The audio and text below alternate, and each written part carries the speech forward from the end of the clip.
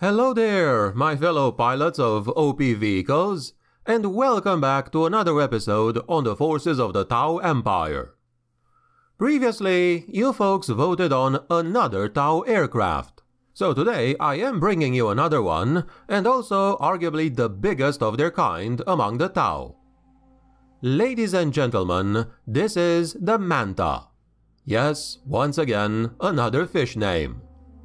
Do stay until the end and vote on another topic as well. I'm your host, the Grimdark Narrator, and without further ado, let us proceed, shall we? The Manta, officially known as the Manta Missile Destroyer, is a super heavy Tau aircraft / spacecraft which can serve as both a transport and a weapon platform. It was during the Taurus campaign that Mantas were used mainly to transport hunter cadres and their equipment across the planet and then into the desert to assault and slow the Imperial advance. In this way, the Mantas were used to position Tau troops for counterattacks against the Imperials, and they stood ready to extract those same troops when the engagement was done.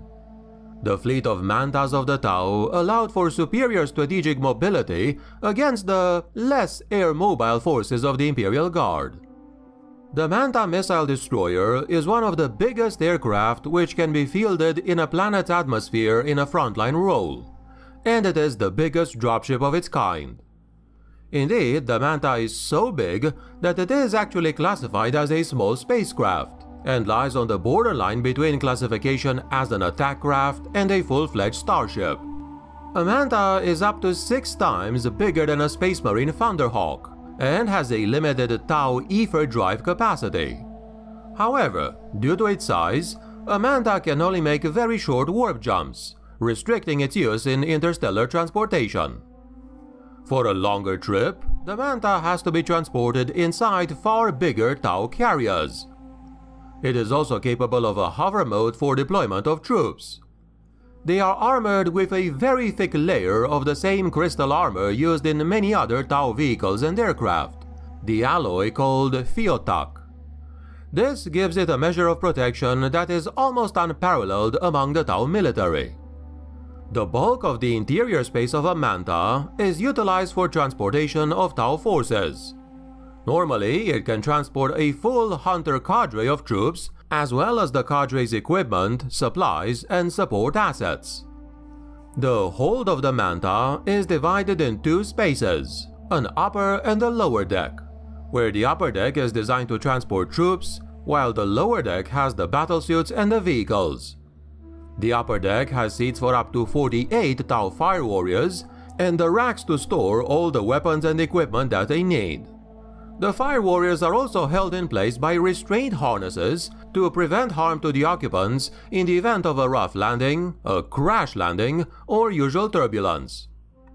The upper deck also has 6 especially designed drone recesses along the center line, as well as a special seat towards the head of the Manta, which can carry the Tau commander or an official like an ethereal. The troops on the upper deck disembark from a ramp extending from the rear access bay doors to the ground when the Manta lands. The front of the upper deck contains an accessway and a ladder to the command bridge. From there, a Tau commander or an ethereal can oversee battle operations while also staying close to the site of the conflict. In this way, a Manta can serve as a mobile forward command post and also act as a fire control and communication hub. The lower deck of the Manta is much bigger, and it serves as a large elevator which can also be lowered. The lower deck can house up to 4 Tau vehicles, based on the chassis of the Devilfish, and up to 8 battlesuits, whether they are XV-8 crisis suits or broadside battlesuits. The Devilfish transports within a Manta may also be fully loaded with fire warriors and pathfinders and deploy directly. However, the lower deck can be configured to carry a variety of other Tau units, like piranhas, tetras, and even Kroots and their accompanying creatures. As a third alternative, Tau skimmers and units equipped with a jetpack can descend from the Manta at high altitude and drop directly into the thick of the fighting. Another important note to make is that a standard Manta cannot carry the Skyrays, due to the height of the Skyray's missile rack. However, variations of the hold may allow some Mantas to accommodate even the transportation of Skyrays eventually. Since the Manta does count as a true spacecraft, it is crewed entirely by members of the air caste. 2 members are in the main cockpit, one of them piloting the Manta while the other operates the weaponry. Another 4 crew also sit further back. The cockpit itself is also a very big escape pod, which can eject from the Manta in the event of an emergency. When this happens, the entire cockpit capsule disconnects and utilizes its limited anti-gravity mobility to return the pilots to the ground safely. In special circumstances, it can be surmised that the cockpit may also be used to save the lives of an important official like an ethereal.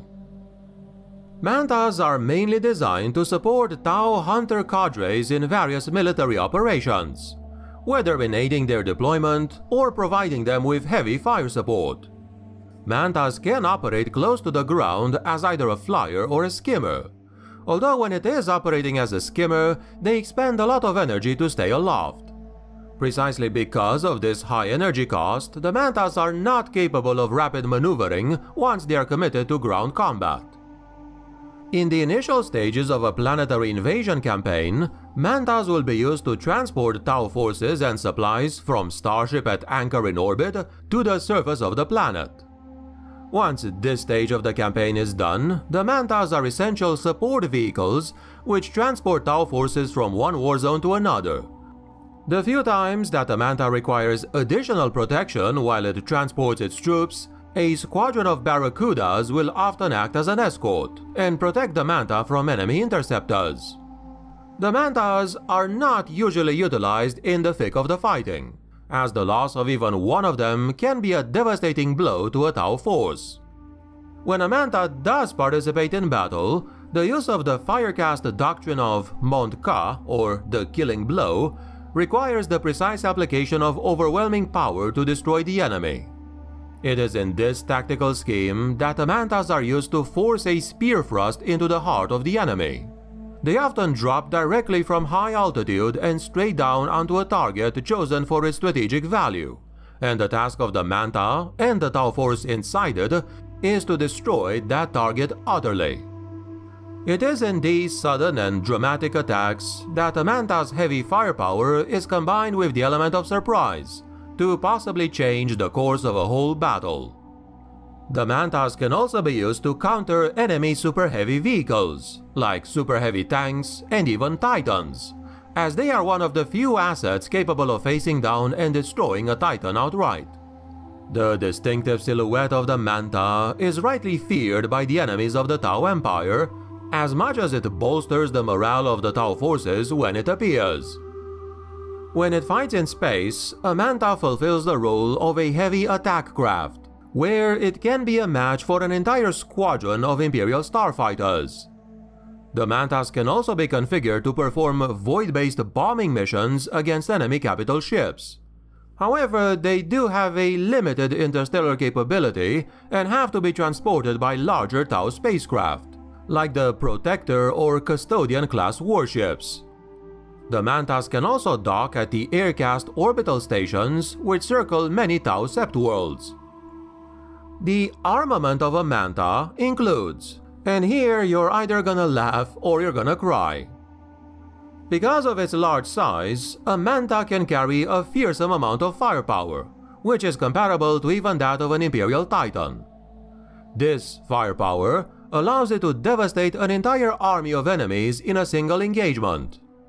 The main weapon of the Manta are its twin heavy railguns.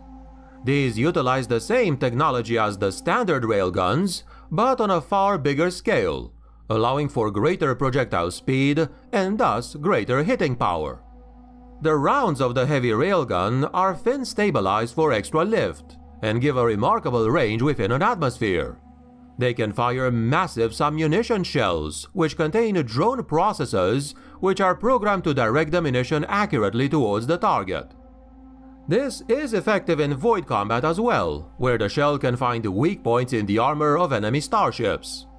The drone guidance is required, because standard submunition rounds lack the necessary penetrating power to pierce most forms of starship armor.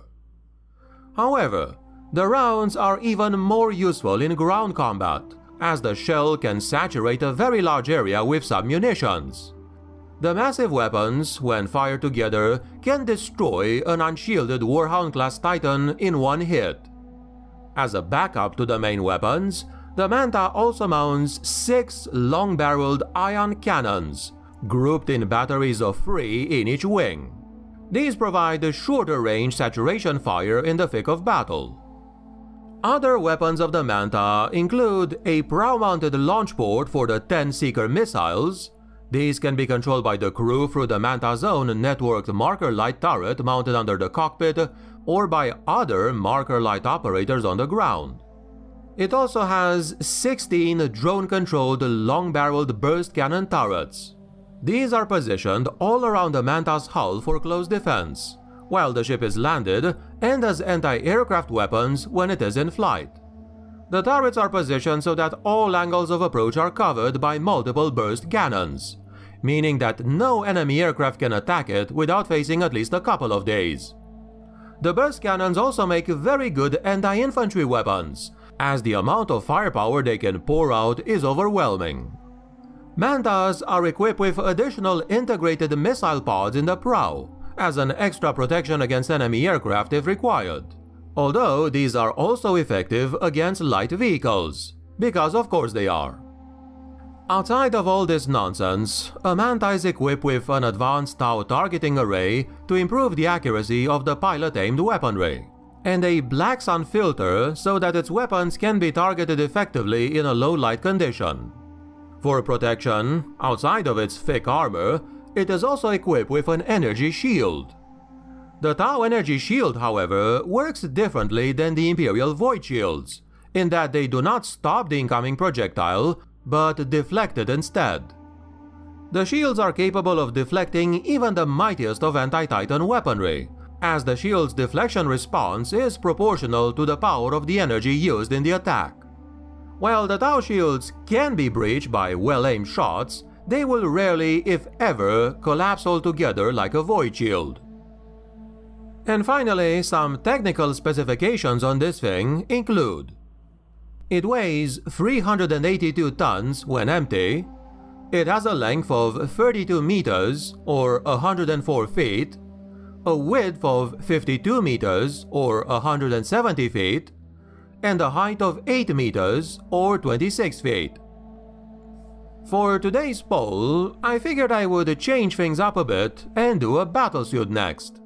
So, which one would you like to see? Option A stealth suit. There's multiple ones here, so I'll pick one myself. Option B, the broadside battlesuit. Or Option C, the riptide battlesuit. To vote, just write down your choice in the comments below. Thank you for participating. And all of this, my friends, has been what I wanted to tell you about the officially named Manta missile destroyer for today.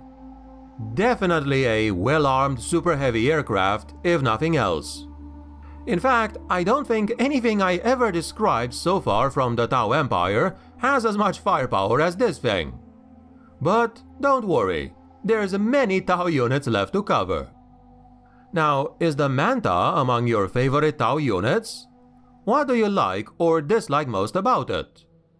Do you know of any other aspects of it I didn't mention? Do share any thoughts or questions you might have in the comments below. If you found the episode informative or entertaining, please click the like, share, and subscribe button for future content. Thanks a lot for watching to the end, and I wish you all a great and healthy day. For the greater good.